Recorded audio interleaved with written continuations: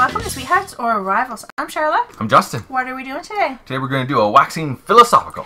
And before I say the title of the waxing philosophical, what's this mess going on the table? It's a big mess. We did our 2017 summer update where we started talking about the changes to the channel. And while we were doing that, instead of just staring at our faces, Although they're cute, I think. we started doing unboxing of some of the games that we recently got. Right now we are in the middle of unboxing Great Western Trail, which we got from our patrons. Thank you very much. So we're going to finish doing that as we do this waxing philosophical. And pretty much what I'm doing right now, I'm going to be bagging them up. Yeah. And I quickly looked at the rule book. I don't know if this is going to work for... We won't know till we play it the first time. Mm-hmm. All the 1s in the same bag, all the 2s in the same bag, and all the 3s in the same bag. That sounds like it'll work. Yeah. So, what is our topic? Our topic today is apps or smartphones in games. How do we feel about them?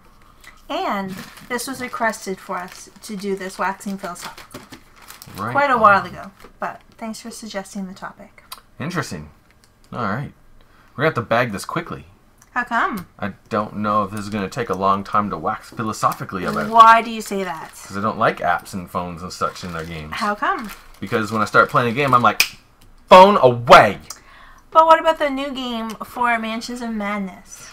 And it's like it organizes your game for you and walks you... It's like your game master. That is kind of neat. But I don't know, like... I've only played Mansions of Madness once. Mm-hmm. And it wasn't the newest edition. It was the old edition which required someone to run the game. Right. And I honestly don't know if an app could do as good of a job as our friend Colin. Well, yes, Colin's really good at it. Yeah. It's true. But, see, the people watching aren't going to know how good Colin is, so they have no frame of reference, so we're probably going to get a string of comments saying, no, you're wrong. People make errors. The apps are perfect.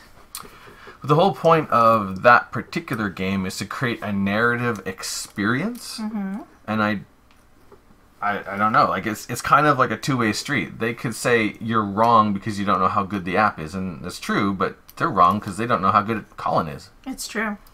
At spinning that really good story. So we actually played a specific story that if you did one thing, the game was instantly over and everybody was dead. And of course we did that, like, fairly quickly. Very, like, the third turn. Yeah. So the app would have been like, congratulations, you're all dead, game's over, and then the app would shut down. Yes, but technically that's probably what should have happened when we played that game. Yes, but that wouldn't have been all that fun. No, because we would have had to reset it up all over again for another scenario. Right. Yeah. Colin did something really, really funny. We all got a laugh out of it, and then we continued to play the game and enjoy it. But who knows? Maybe in the new edition they've fixed things like that so the app can do it. And there is definitely something to be said for that specific game where Colin didn't get to play. Yes, that's the thing too. So you have to have a person in your group that doesn't mind being the game master. Yeah. For that particular game, I would be interested to try out the app version. Running the game. I'm not sure if we have a device that could actually handle the app. That's a big part of the whole apps and stuff and phones and games too is... We don't have phones. No. Like, you have an old Android, Yeah. but it's nothing that could run that app. No, I found a app for Betrayal on House on the Hill that was free, so you could have your character and keep track of its stats without using those fiddly bits that don't ever work. And I had to delete a whole lot of stuff just so it would fit on my old phone. Right. Yeah. So that's another big part. If we had a game that required an app, we probably wouldn't be able to actually download it because we don't have the space. Right. Like, I have an iPod, but it's a 5th gen, and now I can't even upgrade my operating system anymore. So any apps that are made for the new operating system, I can't have them on my device because my thing can't run it. That's right. Which is kind of frustrating. So what this all comes down to is this could all be money spent on more board games instead of updating our phones and stuff. Exactly. I was going to say that exact thing. So, there's games like Potion Explosion that you actually have to use an app in the game to play. Obviously, from that little conversation we just had, you're going to know that we're probably not going to get that game because there's going to be almost absolutely no way that we're going to be able to play it. That's right. which is unfortunate because that kind of looks like a fun game. Is that what it's called? Potion Explosion? No. I've got the title wrong. That's the new game, I think, with all those marbles that you, I don't know. It was The Alchemist. The Alchemist, That's right. what it was. They're both about potions, so hopefully you'll forgive me for that. Although I believe that The Alchemist has a way you can play without the apps, but it's a lot of work. I think it's on a PC, so you'd actually have to have like a laptop there with you. I think there is actually a manual way without any electronics at all. Oh, okay. Yeah. But there's like a lot of work involved. Yeah, who wants to work when you're playing a game? That's the reason you play games, so you can escape your work. Yeah. If you have a game that can benefit from an app, that's kind of neat.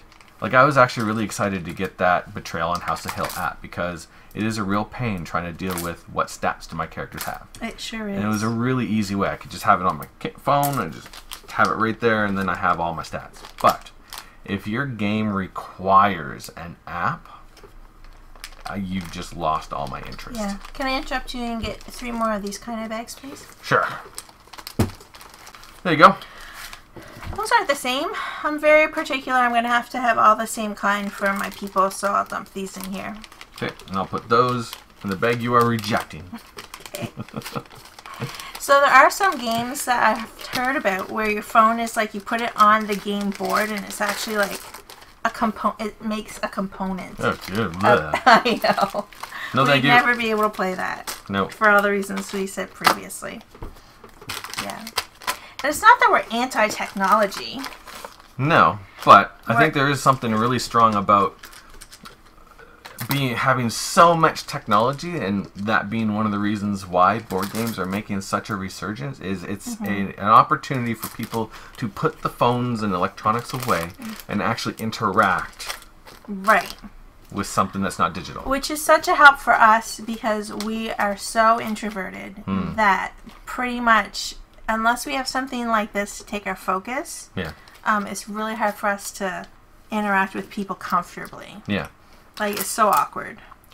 And I'm really, like, I'm not against technology or phones or anything like that, but being a junior high teacher, I see students who, during recess and lunch, are hanging out with their group of friends, and all they do is sit in an area and not interact. And they don't know how to sit and interact with people because they're just, all of their attention's on the phone. Right. And they have this big group of friends who all share the same interests, staring at their phones, and yet they'll be talking to me about how they don't have any friends and nobody likes them. Yeah. Yeah. And it's because they don't get to interact with people and feel like they have friends. Yeah. Which is unfortunate. Yeah.